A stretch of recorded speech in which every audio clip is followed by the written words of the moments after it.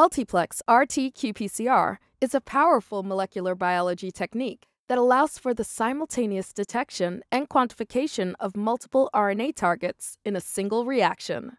This method combines reverse transcription, RT, with quantitative polymerase chain reaction, qPCR, to analyze the expression of several genes at once.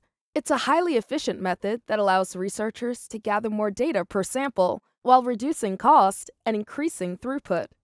Used in applications ranging from gene expression analysis and pathogen detection to diagnostic research and drug discovery, one of its main advantages is its ability to provide more cost-effective and accurate data normalization with reduced pipetting.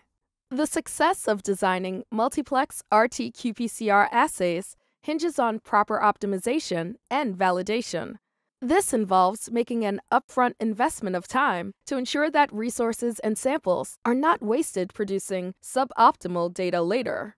It's important when multiplexing to ensure that primers and probes don't exhibit homology, as they coexist in a single reaction. MICE best practices guidelines were used when developing PrimePCR probe assays for gene expression. Therefore, fluorophores were selected with minimal spectral overlap to reduce signal crosstalk, and the brightest ones were applied to the least abundant targets to improve signal-to-noise ratio.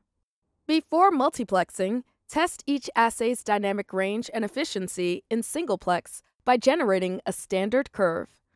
Once validated, combine assays into a multiplex reaction, ensuring PCR efficiencies aren't compromised by competition.